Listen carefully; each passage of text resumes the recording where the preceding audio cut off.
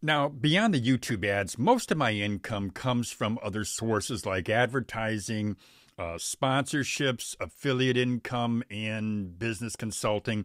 I actually do a fair amount of business consulting. I work with a lot of startups and companies that are looking to grow their business.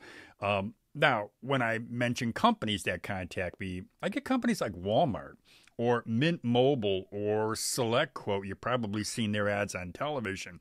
But I get companies like that that contact me and they want me to promote their products on my YouTube channel. Now, when I partner with them, I either get paid upfront or I earn affiliate income. Now, I prefer to get paid upfront from most of those companies. And when I do that, I've got a whole process that I can go over at some point. If you have any questions, you can always send me a message.